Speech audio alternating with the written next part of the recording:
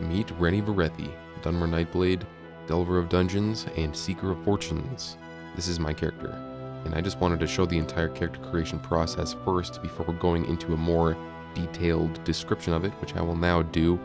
If you would like to just skip past the long-winded explanation that's coming up, and go ahead and go to the next video, and we'll begin with the storyline and the first dungeon. And for those of you that want the details, well, you're gonna get them. So, let's start at the beginning. Race. I picked Dunmer for no reason other than I like Dunmer. As far as racials in this game go, the only ones that I'm aware of are High Elves with their immunity to paralysis, Nords with their resistance to frost, and Bretons, well, at least according to their description, they have a resistance to magic. But I did an entire playthrough as a Breton, and I couldn't really tell you if it made that much of a difference. It wasn't very noticeable at all, honestly. So I picked Dunmer. And I picked a female, and the reason for that is because, well, I just find all the male faces in this game to be pretty terrifying. So then we get on to the skills, and if you're familiar with Morrowind, then this whole thing will look not too intimidating, but it is a bit more complex. Instead of just major and minor skills, we have primary as well. It pretty much functions the same way as it does in Morrowind. I'm not sure if primary skills level faster than major skills level faster than minor, but I do know that class skills level faster than non-class skills. Now, one of the things about Daggerfall is it has a lot of cool looking or interesting sounding skills. You know, it's got backstabbing, it's got critical strike, thaumaturgy, medical, running, jumping, climbing, swimming, and all these language skills. But it doesn't. This game doesn't actually have any armor skills, which would be the only detraction it has. It's compared to Morrowind anyway. For newbies, I would just say language skills are for flavor. They don't really do much. Aside from that, it's all pretty intuitive. So I wanted to create a stealth-oriented character. I like the stealth mechanics in this game quite a bit, actually, which was surprising to me going in.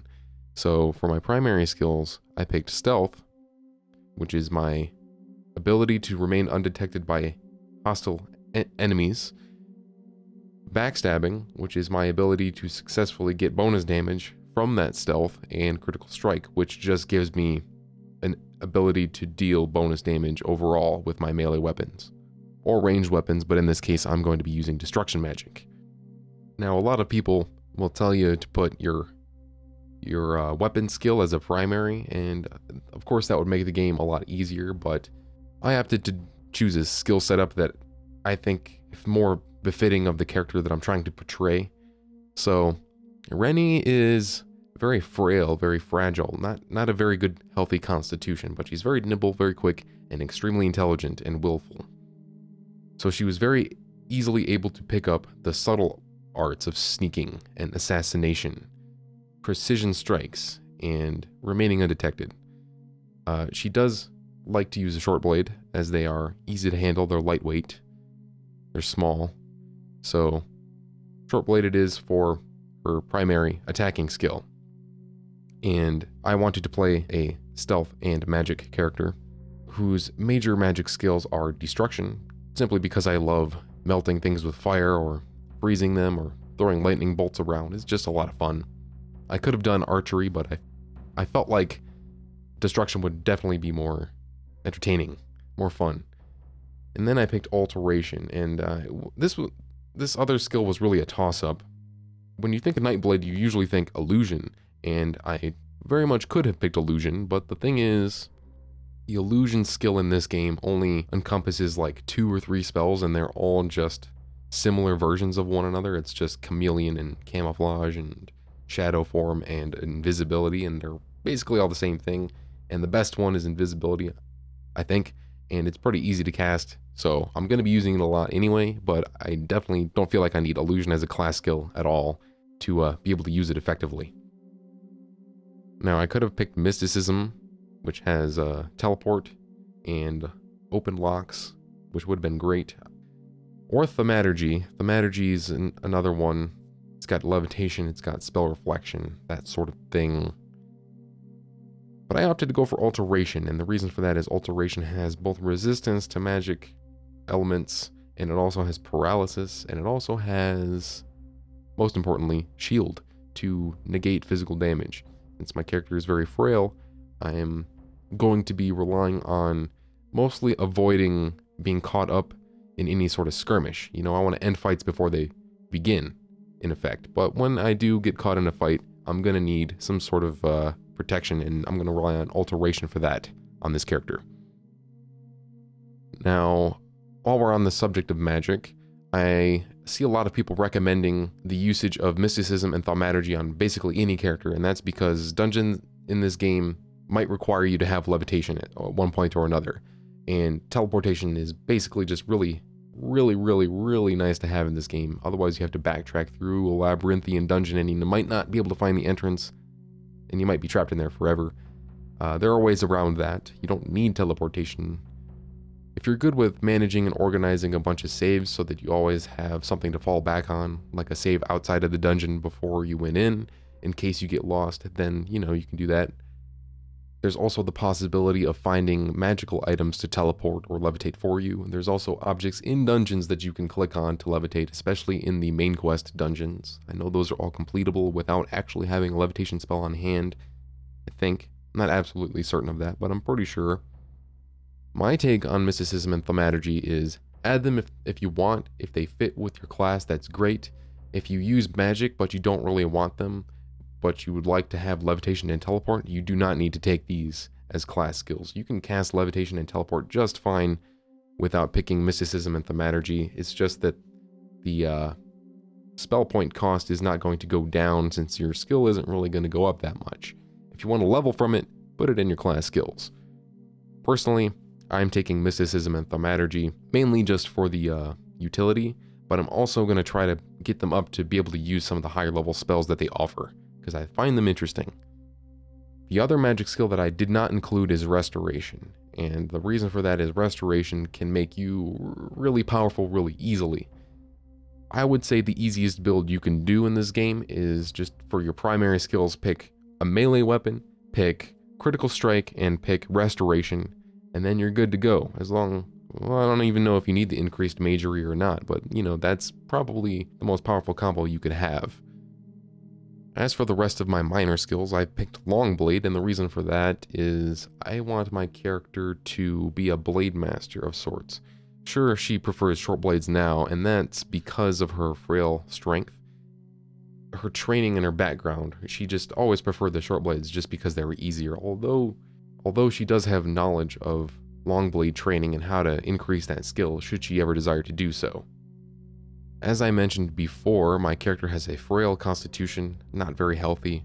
As such, she needs to rest a lot. She needs to take a lot of time to heal her wounds. I'm going to be resting a lot, and so I picked the medical skill, which I could have just as easily picked the advantage of rapid healing in darkness, since you're always healing in darkness anyway, which is tantamount to just having a really high medical skill anyway. To me, that kind of seems like you pick one or the other if you want, so since I already have a really high intelligence on this character, and medical relies on intelligence, I'm going to go with medical. And for the same reason, I'm picking lockpicking. Now, lockpicking in this game is pretty much broken. You almost never want to pick it. I am picking it solely because I want the challenge. I would like to get my lockpicking high enough to be able to unlock any door that I come across, even shops in the streets in the middle of the night, so I can go inside and steal all of their goods. Sure, I could do that with mysticism and open spells, but lockpicking is one of the few skills that also relies on intelligence, and I would like that mostly for flavor on my character. And then finally I pick mercantile because, hey, you know, it's nice to have, why not? I'm going to be doing a lot of bartering, and my character wants to make a fortune. Alright, moving on to stats. Now, the stats in this game function almost exactly like they do in Morrowind, honestly.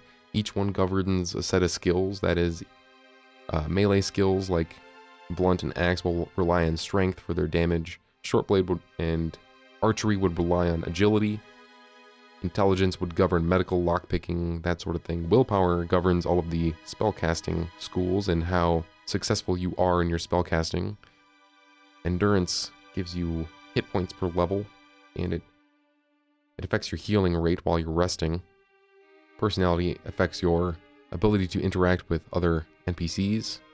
Luck affects the drops that you find in dungeons, and perhaps your success rate with other actions. And speed is just how quickly you move and attack. Now, on the first character creation screen, you can play around with the baseline stats, but then after you go through with that, you get to roll more stats later, and the way that works is you get 1 to 10 points in each stat randomly, and then you also get up to 14 more points to distribute at your leisure. If you hit reroll enough, you'll get something great, and that's what I got there. My stat setup is really nice. I actually managed to get my strength up to 40, which is probably fine in the long run. It affects melee damage slightly, but also really, for me anyway, the main concern with strength is just carry weight, encumbrance. I'm not going to have a lot of encumbrance because of my low strength. Endurance I'm not too worried about. I know my character is very frail in the HP department, but I find it interesting to have a character that has a good set of clear weaknesses and strengths. Now let's talk about advantages, disadvantages, max hit points per level, and the skill advancement meter. Now, advantages, disadvantages, and the amount of hit points you have per level is going to determine how strong your character is, which is going to determine what this meter says. If your character is stronger, it's going to take longer for you to level up your skills, thus the meter will be higher. If you give your character more disadvantages and make them weaker, then the meter is going to go down and it's going to be easier for you to level up quicker. In a nutshell, these advantages and disadvantages give you access to a multitude of different abilities to choose from, such as weaknesses, resistances, and immunities to certain elements, special abilities like spell absorption, extra spell points, expertise in certain weapons, forbidden types of gear or materials, and then you got whatever else like acute hearing and adrenaline rush and athleticism and that sort of thing. There's a lot of room for flavor, and there's also a lot of room for min-maxing here as well. My main goals when choosing my advantages and disadvantages were a couple of things. First of all, I wanted to have my skill advancement at the fastest that it could possibly be. Second of all, I'm not too concerned with min-maxing so much as I am just adding some flavor, some meaningful choices to my character, to both round out my class gameplay-wise and lore-wise. The most important choice I made gameplay-wise was the increased majory times 3. Now this is extremely important for anybody that wants to be primarily a magic user, and my character is basically going to be 50-50 stealth and magic. The other advantages that I chose were immunity to poison and resistance to fire.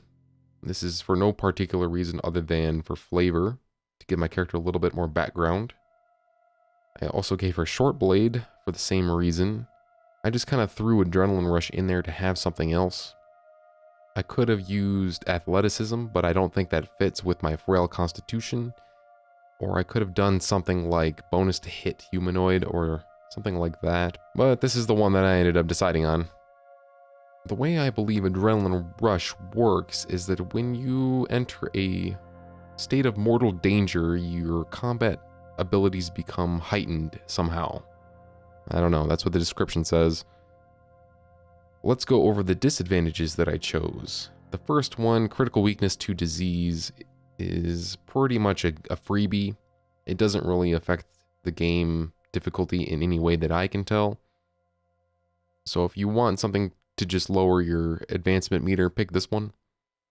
You could also pick critical weakness to paralysis. This will make it easier for your character to be paralyzed, but it's kind of easy enough anyway, and I kind of put this in the same category as the weakness to disease one, especially since you can easily get a cheap spell to pretty much negate any paralysis you might encounter, which is what I'm going to be doing. Now, the third critical weakness I chose was to frost, and this one is consequential. I wanted this one to be... I wanted to have at least one weakness to be consequential, so this is it. And hopefully this will make the game a little bit more interesting. The rest, I simply forbade some armor and weapon types that I won't be using, mainly because they don't really fit with my class. Chain armor is not the best, and it's noisy if you kind of think about it. I know you could say plate is noisy too, but because almost all of the armor in this game is classified as plate armor, I couldn't really forbid that. So I'm going to have to make do with dark colored plate armor for my Nightblade here. And I also went ahead and forbid blunt weapons and axes, in addition to tower shields, and that's everything. This advantage-disadvantage setup with the max hit points per level of 14 puts me at exactly the very lowest that the skill advancement can go. And that's pretty much what I'm aiming for.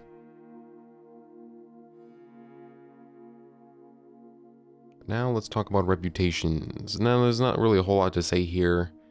These 5 groups represent most of the people that you'll find in the world, most of the NPCs that you'll interact with, and adjusting your reputation basically just adjusts whether or not they're likely to react to you in a positive way. I thought my character might be more friendly with merchants and scholars because she's interested in trading and gaining knowledge in the form of learning spells and getting training and that sort of thing, but she's mostly reputable in the underworld, being a miscreant, a thief, an assassin, a Nightblade. And in order to balance that out, we had to be quite disliked by the peasants and the nobility, which will actually make up most of the people in this game that we'll come across, but I'm fine with that. I think it'll be, like I said, a bit more interesting this way. After we're done picking all of those class things, then we get to move on to create our character's background or career path by answering some questions. Now these questions are chosen from a larger pool of questions based upon the types of skills that you chose as your primary majors or minors. In my case, I chose mainly stealth skills, so it's going to think that I'm mainly a stealth-oriented character with a little magic on the side, and the game is correct. Now, what I think is really interesting about this process is that not only do each of these questions and your answer give you some sort of consequence for your character, the game will actually take all of your choices and generate a written character background that leads you into the story of this game, and I think that's really cool.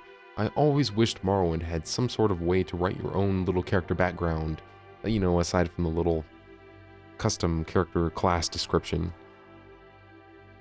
Okay, so let's move on with our questions. The first one, what thieving skill have you been studying the longest? This one, like many of them, are just going to give you a simple little skill boost to whatever you pick, and I'm going to pick stealth, mainly for background purpose. My second question is, what school of magic have I been studying the longest? Same thing, I picked destruction. And then expertise in combat, same thing again, a little skill boost, I'm going to pick short-bladed weapons.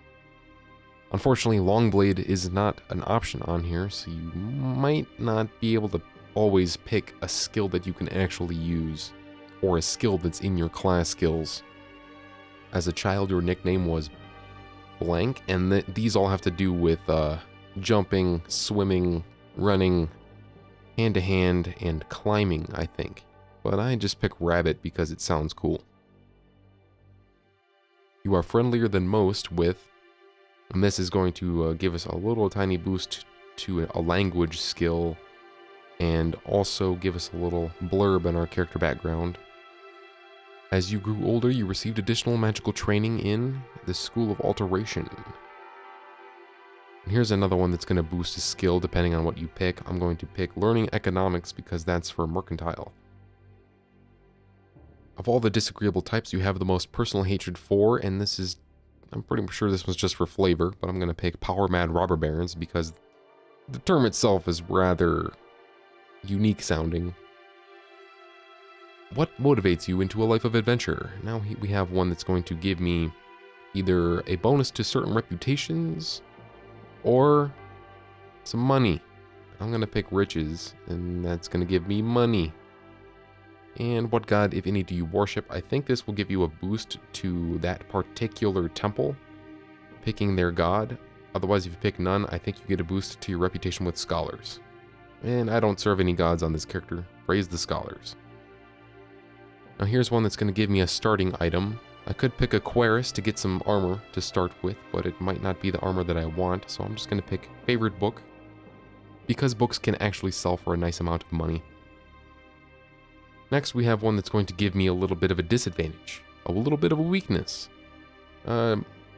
penalty to poison resistance, penalty to magic resistance, penalty to my personality or something to that effect, a penalty to disease resistance. But the one I'm going to pick, and this is actually going to tie into a little character quirk that I'm going to create for Rennie here, and that is staying awake and alert. Ties in a little bit with her frail constitution and her need for medical skill and lots of rest. Once the character background has been generated, then we move on to rolling our stats. And I already covered this one, so we'll just go to the next thing, which is distributing a few extra skill points. We get to spend 6 in each of our 3 categories, and what I chose was to put my 6 primary points into backstabbing, because that's the hardest of the 3 to level.